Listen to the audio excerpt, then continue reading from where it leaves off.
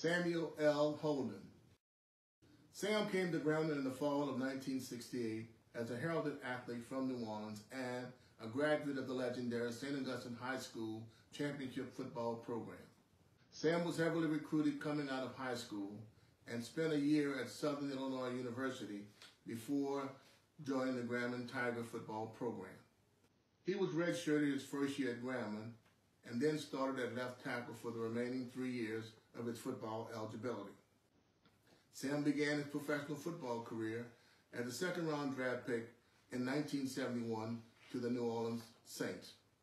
He then played several years in the World Football League, playing with the Houston Texans and the Shreveport Steamer.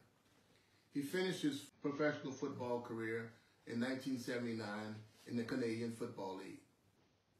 After his football career, Sam worked for 27 years as an educator and coach in the New Orleans public school system, retiring in 2004.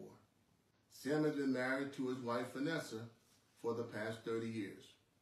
They are the proud parents of 8 children, 4 girls and 4 boys, and they have 18 grandchildren and 10 great-grandchildren. Samuel L. Holden will forever be a Grambling Legend Sports Hall of Famer.